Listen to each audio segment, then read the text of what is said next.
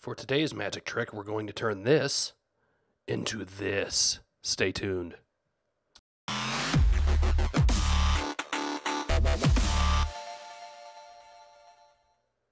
Hey there everybody, Phil here for AndroidCentral.com with the LG G Pro 2 and its on-screen buttons, right? It ditched the home button, it now has proper on-screen buttons, and you can actually add to them. Go into the settings, go to display, front touch buttons, and then button combination. There it is there, and they actually do a really nice job of walking you through it.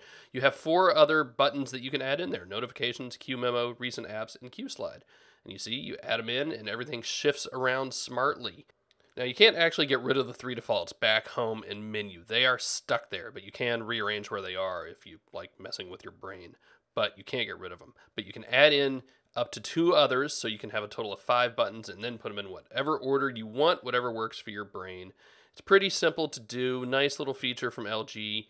I would prefer to be able to get rid of the menu button, but you got to have a menu button somewhere, right? Legacy. So that's it. That's how you add a couple new buttons there on the LG G Pro 2. We'll see ya.